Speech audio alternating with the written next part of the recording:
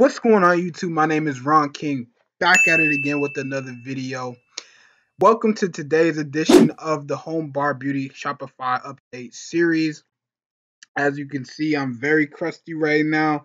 Haven't had a lineup in who knows how long, but it is what it is. We are in grind mode. So the appearance, the aesthetic doesn't really matter that much to me. Doesn't matter how crooked my line is, okay? I'm gonna keep grinding, okay, and then I'll be able to buy all the lineups that I want when I'm rich. So it is what it is. We're gonna keep grinding with it.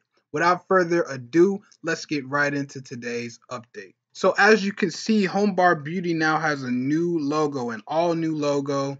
Shout out to my brother Nicholas. He helps me work on this logo and it's now live on the store. So I'm very happy with it. As you can see, we have some new banner art here. It just looks a lot better than what we had before.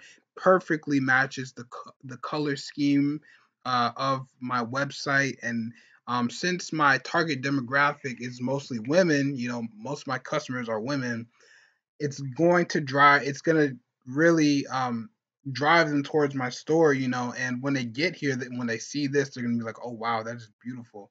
And they'll be more inclined to buy. So this was just a nice touch that I added. And thanks to my brother, we were able to construct a logo that fits. Only thing is, we just want to get the slogan, these words here, truly beautiful bars, to be more prominent. You could barely see it right there. You could barely see it at all. So we've been trying to get that fixed.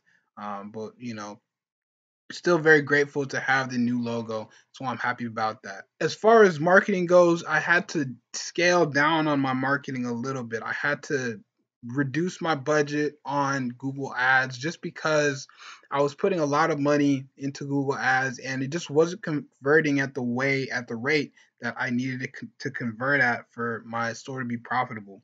So right now I'm scaling it down a little bit just so that we can kind of take a step back and realize, okay, what is it about our store that is causing people to come to the store and not buy at the rate that we want them to, you know? And this is going to be something that is very important for me, instead of just kind of wasting money on advertising, kind of just taking a step back and seeing what we can improve on, just so that when we actually do drive large amounts of traffic, we get large amounts of conversions. You see, if the advertising is up here and then the conversions are down here, then you're losing money. So it's like it doesn't make sense. You need to figure out what can we do to make people convert at a higher rate. So that's what we're doing right now. We also have a new supplier, Kegco. We are in the process of listing their products on our site, and we have reached out to Danby, who sell wine refrigerators and kegerators as well.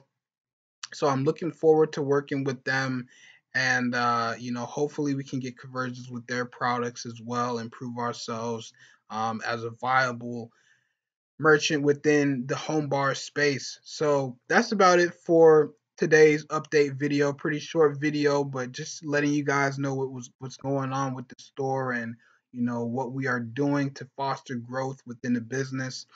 As always, if you enjoyed the content, leave a like on the video, comment on the video with any feedback you might have for the channel or the store, and subscribe to the channel for related business content. As always, my name is Ron King. Have a great day. Peace.